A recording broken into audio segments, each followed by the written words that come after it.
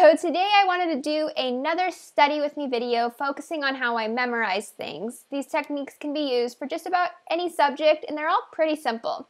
So the first one is something that I talked about in a previous video about how I take notes, but this is rewriting my class notes and making them pretty. I like doing this just because sometimes in class when I'm writing things down, I'm just trying to write it down so quickly that I'm not really comprehending everything, so I like to be able to go back and rewrite them and start the studying memorizing process, and I just like making my notes pretty. It helps me remember things.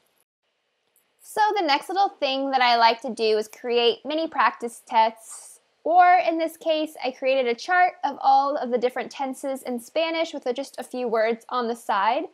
I'll then go back and try and fill out this chart to the best of my ability without looking at any of my notes. If you need your notes, that is totally okay, but try to work up to not needing them and try at least one time without your notes because I think you will surprise yourself with how much you actually do remember. But this is a great way to test yourself and just memorize things. So the third tip or trick that I have for all of you is something that I learned in elementary school for learning how to spell words correctly. This is called say, cover, write, check.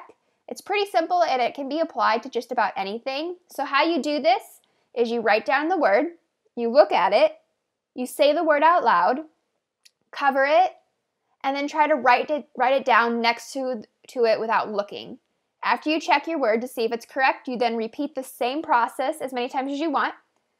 Like I said, this can be applied to just about anything. I use this to memorize and spell words correctly on vocab tests, but as you can see here, I'm also going to use it to remember correct conjugations.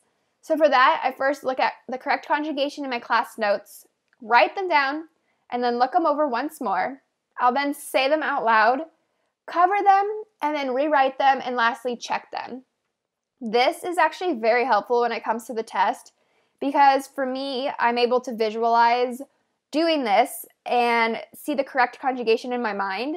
So usually what I do is when I get the test in front of me, I'll immediately write down the correct conjugations to the side in the margins or something so I don't forget them during the test.